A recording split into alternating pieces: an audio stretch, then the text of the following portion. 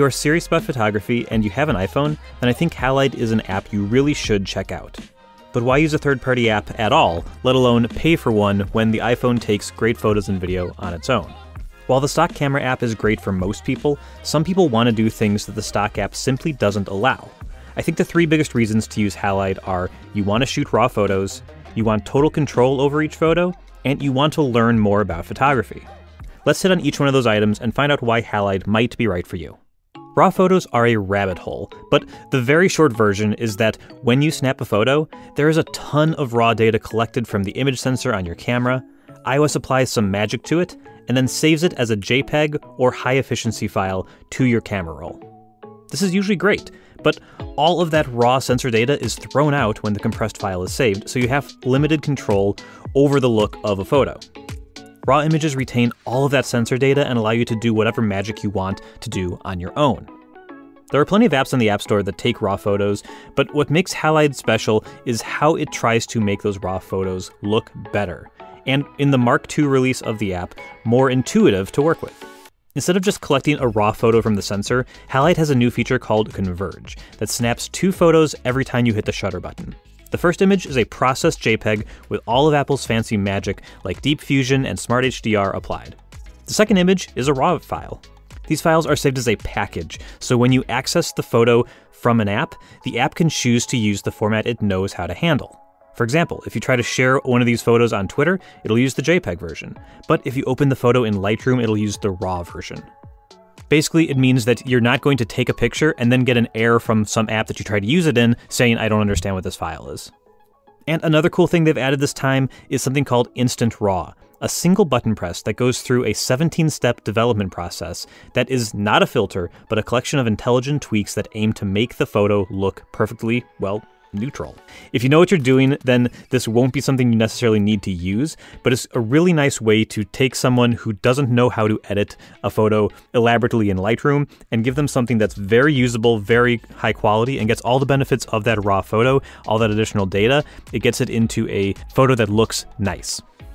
Again, RAW is a rabbit hole, and we could go way further down there, but that's all I'm going to say today. But basically, if you want to take raw photos on your iPhone, I think Halide is the best option.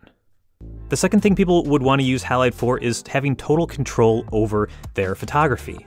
And so things like being able to do manual focus is really huge. There's a really great manual focus system in the app that lets you basically do autofocus by default, and it uses the iPhone's great autofocus. But if you want to focus on something very specific, or it's not quite grabbing it right, or you want to do something artistic, like maybe you're taking pictures of the snow that's falling and the iPhone wants to focus way in the distance, but you want to focus like 2 inches in front of you, you can do that. You can adjust the exposure compensation by sliding anywhere up and down the middle of the photo preview, and you can go into a full auto mode if you want to control the shutter speed and everything, all with a very intuitive gestural interface. And that's not even it. You can control what buttons show on the bottom of the screen, so if you do specific things more often, you can make sure those are always visible so you can have access to them quicker. There's some really good stuff they do with exposure and zebra stripes and histograms that are happening live. They're actually really proud of the histograms that they do that do full 14-bit color instead of the 8-bit color that you typically get. They say this will give you more accuracy when you're making sure that you're exposing correctly. It's hard for me to test that exactly, but it seems to be very reliable and it looks very, very high quality. Ultimately, I'm getting the right exposure when I take photos in this app because the preview that it's giving me, however many bits are in use, it's giving me the right preview, which is helping me take better shots.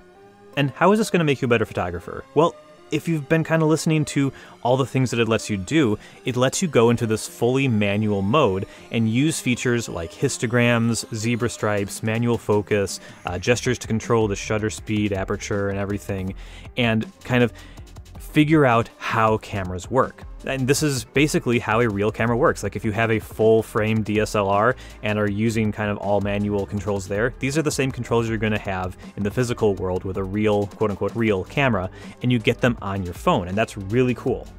Not only that, you're also going to get these videos that are produced. They actually haven't put any out yet, so I haven't been able to see them yet, but based on the people involved, I expect they'll be good. But there'll be lessons in becoming a better photographer, using photography in more interesting ways, using your tools in better ways. So I'm really excited to see what they have there.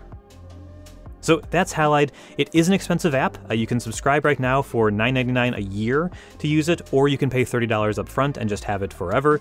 Or if you wait a few weeks, it's going to be actually more expensive. So if you are interested, it's going to be $36, I think, to buy it outright, and $12 a year.